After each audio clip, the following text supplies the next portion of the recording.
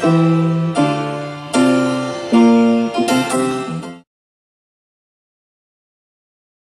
original recipe here had smoked ham hocks in it.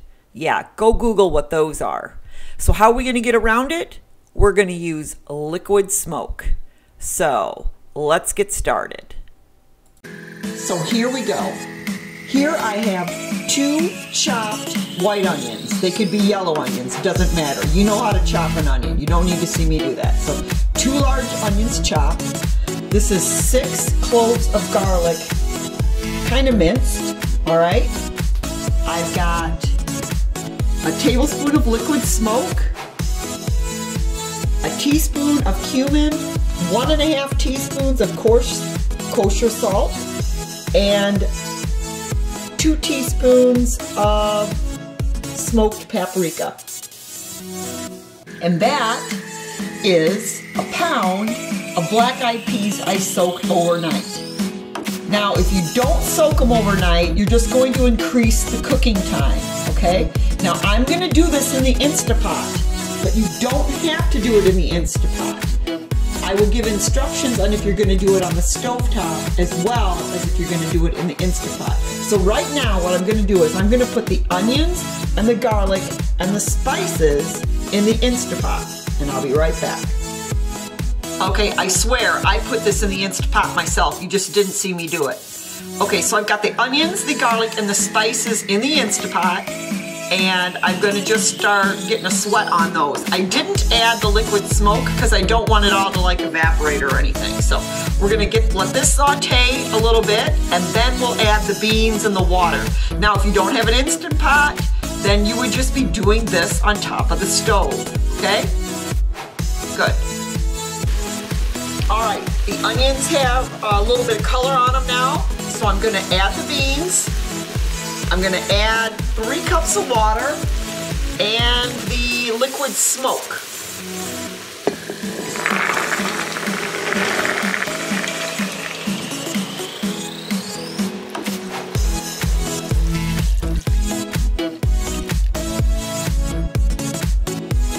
All right, I've decided that 3 cups of water isn't enough. I'm gonna add 1 more cup of water. So it's a total of 4 cups of water. Now I'm gonna put the lid on. Okay, got the lid on the Instant Pot. Now we're gonna come down here and we're gonna go to manual. And I'm gonna set that to 4 minutes.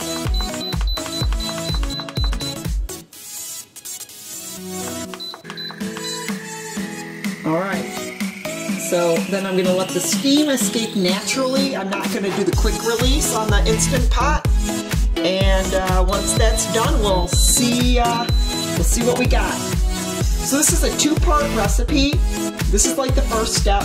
The next step is I've gotta roast some tomatillos and some peppers in the oven. So we'll get back to that. Okay, so here we've got 4 poblanos. Those are the bigger peppers. These are 4 serranos. And then this is a 1.5 pounds of tomatillos. If you've never seen these, maybe you've seen them and thought, oh, what is that weird thing? They come in a husk like this. This is the husk. And you just peel this husk off. It's really simple. If it kind of sticks a little bit, you can just rinse it underwater and it'll come right off. So it's kind of hard to do with one hand, but anyway, it's just like a paper husk. So these are tomatillos.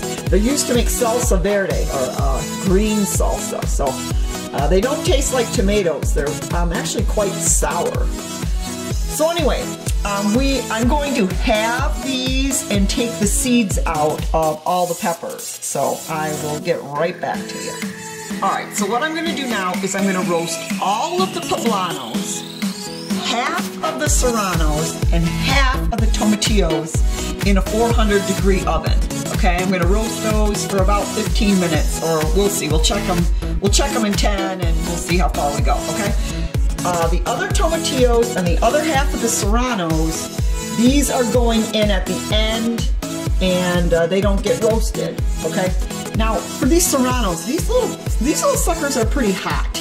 And when you take the seeds out, my first inclination is to use my fingernail and just work down through there. But if you've ever done that, you get like seed that rib and those seeds underneath your fingernails, man, that can burn. So what I like to do is I like to use like a little teaspoon. Can you see that?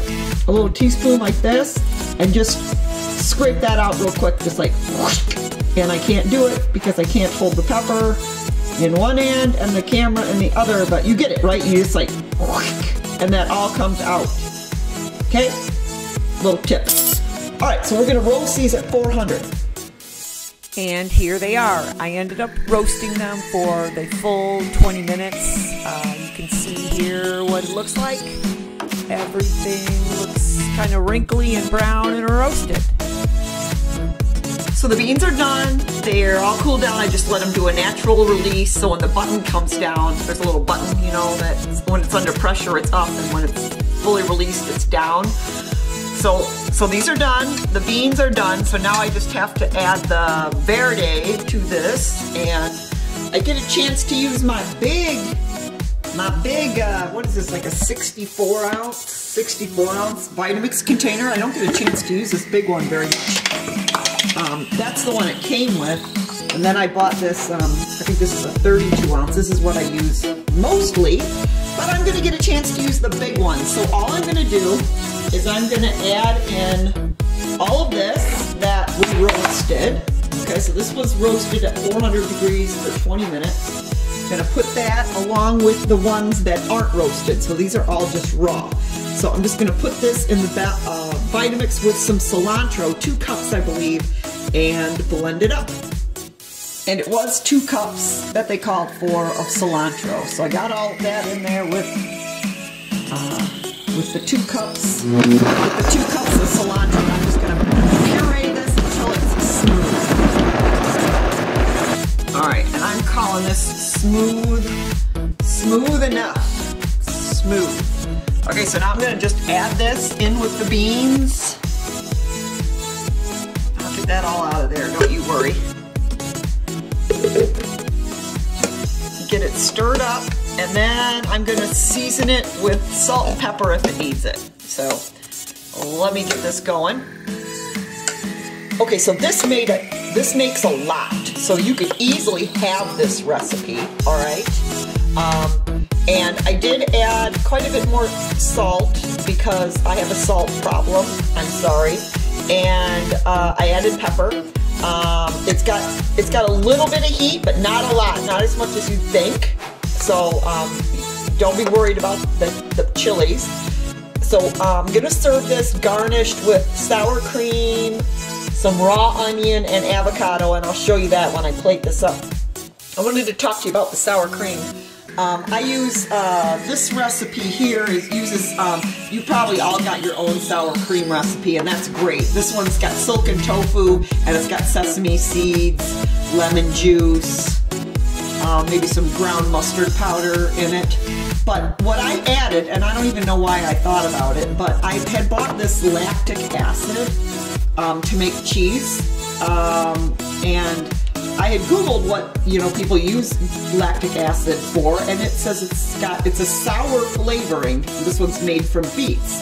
And I'm like, man, sour cream, I know you put lemon juice in it, but I don't always get that kind of sour cream flavor to it. I just put like a teaspoon of this in this, and it added to it. So I don't think I've ever seen a vegan sour cream recipe that calls for lactic acid, but if you happen to have some lactic acid laying around the house, why don't you try putting a little in your vegan sour cream next time you make it. Okay, so I will show you this when I get it plated up. Alright, so now that I'm off the potato cleanse and back on Dr. Greger's Daily Dozen, where I try to get in what he recommends every day from the Daily Dozen foods, I realized I haven't had any grain today. So I thought, oh, I bet that green chili, that chili verde, would be good over some rice. So back to the Instant Pot, because it takes a long time to cook brown rice. So I took the soup out and I put the brown rice in. I'm going to cook up some brown rice to serve with that chili verde.